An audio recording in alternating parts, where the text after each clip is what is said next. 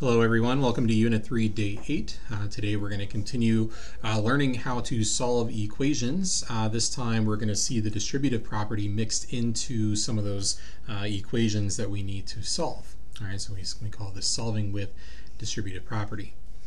Alright, our goals today are to solve multi-step equations and use the distributive property to help solve equations, and then we also want to understand what a solution to an equation is. Right?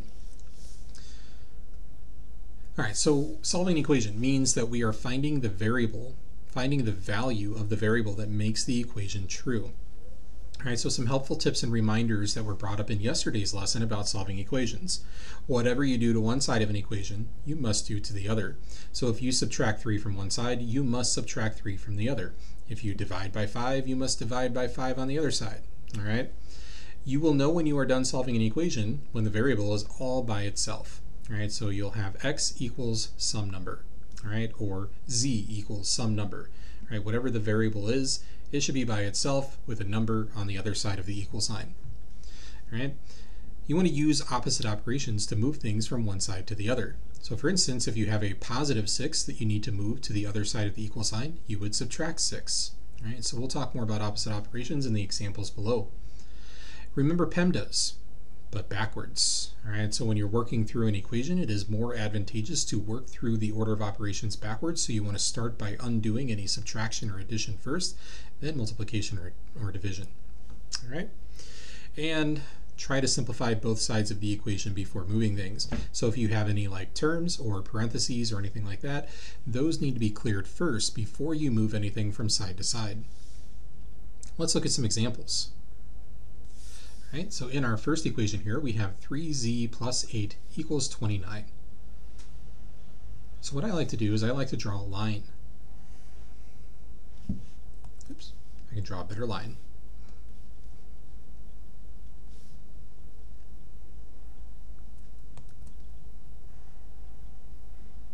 There we go.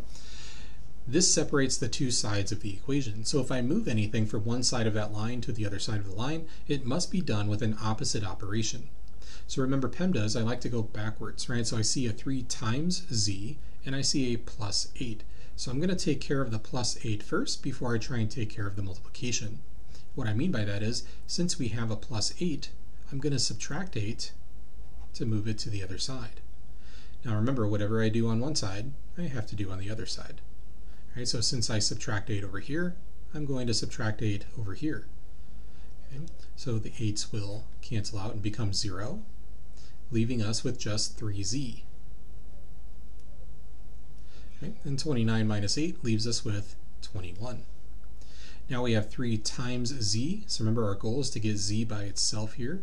So I have this 3 and it needs to move to the other side of the equation. So since it's multiplying, I'm going to undo multiplication with division.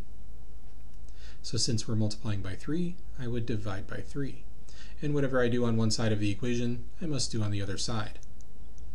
3's cancel, leaving me with just z. And then 21 divided by 3 is 7. Okay, so now I know I'm done because the variable is by itself with a number on the other side. So this is my solution, z equals 7. Well, what does that mean? Well, think about our original equation. All right, so let's say we have 3z plus 8 equals 29. And remember, a solution to an equation is a number that will make this equation true. So if I take this 7 and I plug it in for z, it should make my equation be true. Watch what happens. 3 times 7, right, because the z will get replaced with the 7, plus 8 equals 29. 3 times 7 is 21. 21 plus 8 is 29. And now look at our equation. 29 equals 29, which is true. Okay? So that's how I know I got the right solution. That's what a solution does for us. All right? So let's try another one. So notice in this one that I have two terms here. Actually, I have 3 terms, right? 3x, 6x, and a minus 5. Okay? But on this side of the equation, we have 2 of these terms that can be combined. 3x and 6x both have the same variable raised to the same power, so these can be added together. 3x and 6x combine to give us 9x. Now we still have a minus 5 over here, so I'm going to say 9x minus 5 equals 22.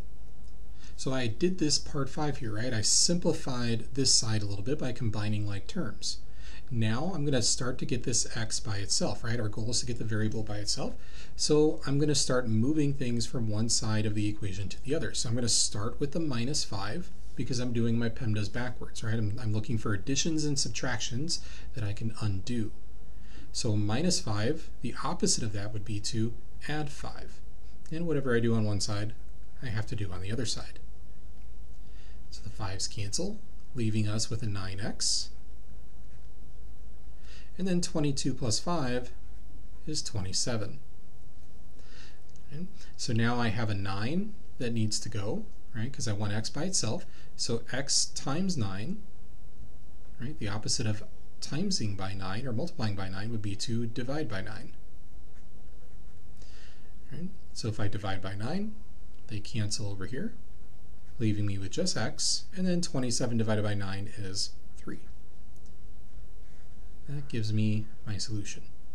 All right, now if I were to take this 3 and plug it in for both instances of x here, we would get the same result as we did over here. We would get a true statement at the end.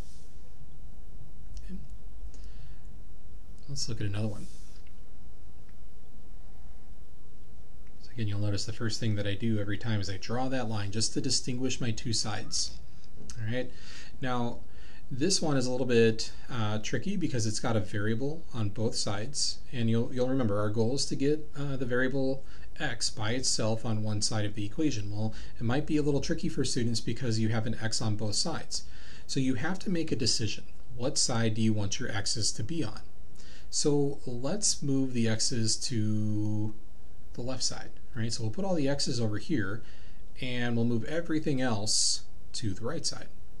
All right. So I'm going to start. I want to move this 8x over here with the 3x. Since it's a positive 8x, to do that I'm going to have to subtract 8x.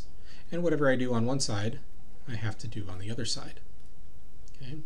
So I like to work left to right when I start getting into longer equations like this, right? So I'm going to do 3x minus 8x, right? So 3 minus 8 leaves us with a negative number. So we're going to have negative 5x plus 6,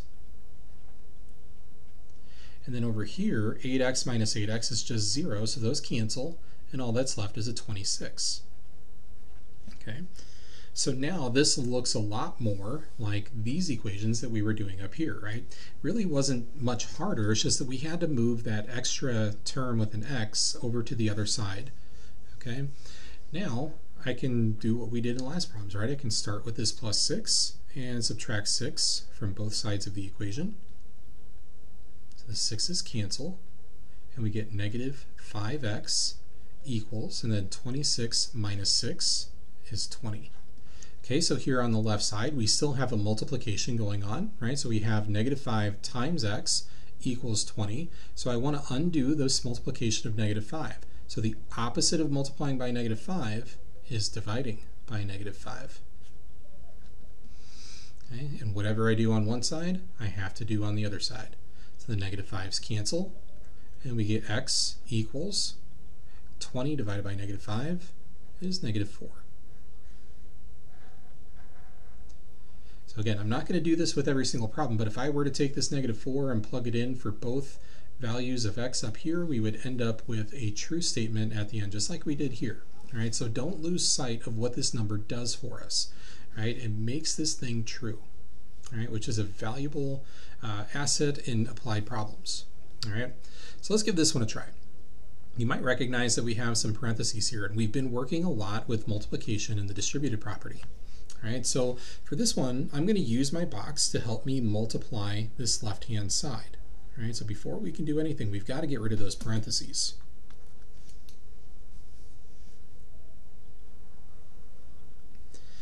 So I'm going to set up a box, and since I have one term in this and two terms in this, I'm going to set up a 1 by 2 box.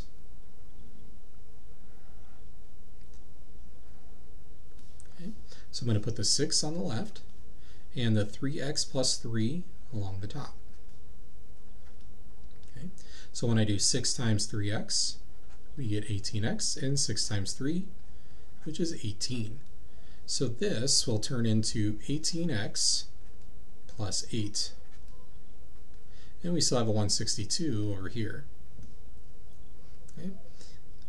That should be an 18. Sorry about that. All right, so now this equation, we started off with parentheses, but now this looks a lot like what we did over here.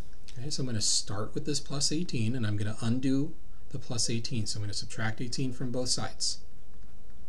Okay, and if you need to, grab a calculator. All right, so we're going to end up doing 162 minus 18.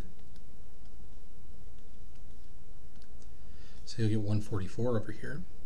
All right, so if I cancel, 18x equals 144. And then to finish this off, we have a multiplication of 18, so I need to undo that. So I'm going to divide both sides by 18. All right, so the 18s cancel, and we get x equals 144 divided by 18,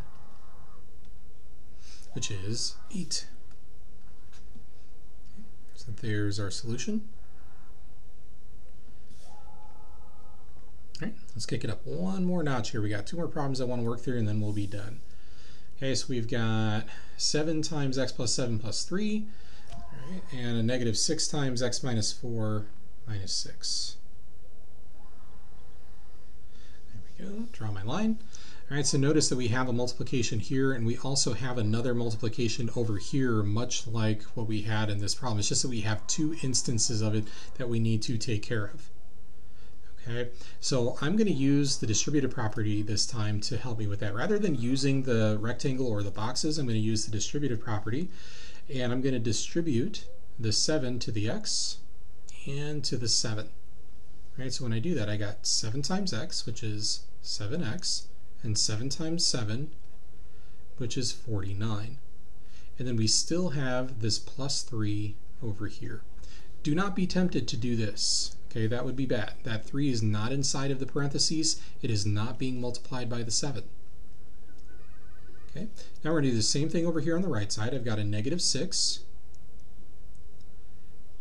being distributed to each term inside of the parentheses there. So negative 6 times x is negative 6x. Negative 6 times negative 4 is plus 24, right? Negative times a negative gives you a positive. And then we still have a minus 6 on the end. Okay. Now I'm going to look through this line that I just made here, and I'm going to combine any like terms that I can.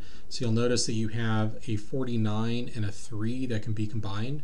Right? So 49 plus 3 is 52. So I'm just going to write 7x plus 52. And then over here we have negative 6x, but the 24 and the negative 6 can be combined, right? So 24 minus 6 is 18. Okay. And then this is just like this other problem that we did over here. We've got to make a decision about what side we want the x's to go to. All right, so again, I'm going to decide to put the x's on the left. All right, so that means I need to move this negative 6x. All right, so since it's a negative 6x, I will add 6x to both sides. And then let's see what we get. So we got 7x plus 6x, that's 13x plus 52. Over here, these will cancel, and all we have left is 18. All right, so now I'm going to move the 52 over with the 18. Right, so to do that, I have to do the opposite. So I'm going to subtract 52. There we go. So these will cancel. All that's left is 13x. And then over here I have 18 minus 52. All right, so I might grab my calculator and help me out with that. Let's see what we get. We got 18 minus 52. We get negative 34. There we go. And then the last step here, we are currently multiplying by 13, so to undo that I would have to divide by 13. So 13's cancel, and we get x equals negative 34 divided by 13. Let's see what that is. I'm going to grab my calculator again.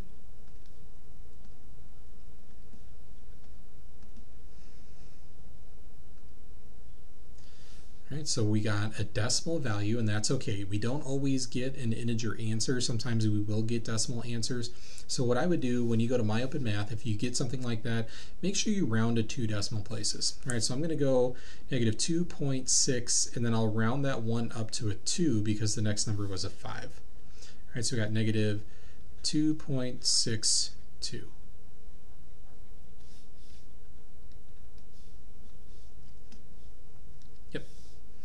There we go. All right, one more time, right? And we're going to use the distributive property again here. So I'm going to take 8 and multiply by the x, and then 8 and multiply by the 3. Okay. Oh, don't forget your line. All right, so 8 times x is 8x. 8 times 3 is 24. And then we still have a plus 3 on the end. We got to do the same thing here. I have another parenthesis, so I need to take care of this distribution. So we got negative 9x plus 72, right? Because it's a negative times a negative, right? 9 times 8 is 72.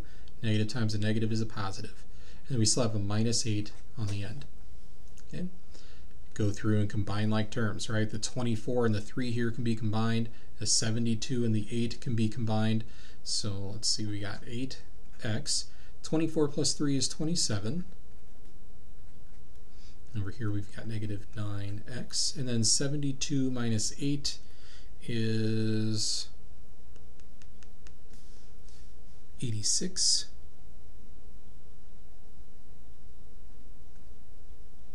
I'm sorry, 64.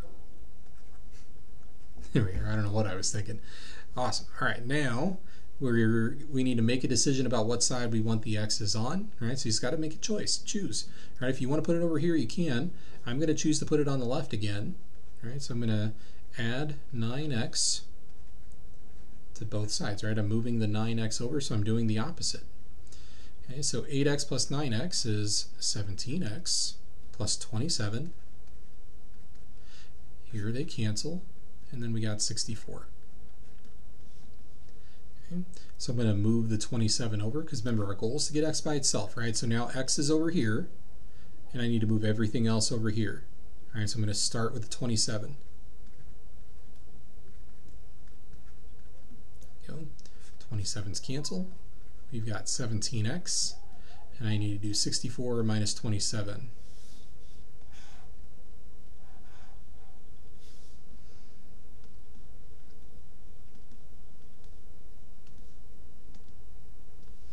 So we get a 37. Then we've got to divide by 17. So we get x equals, and again I'll pull up my calculator here, so we got to do 37 divided by 17.